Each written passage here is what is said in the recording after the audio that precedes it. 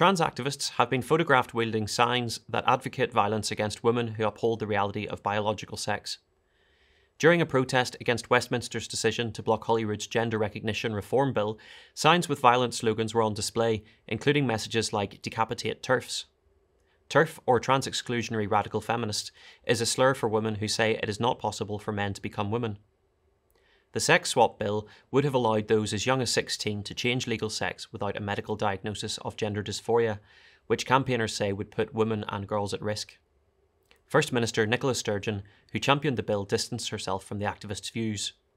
"I would condemn the way in which those views were expressed and the views that were expressed there.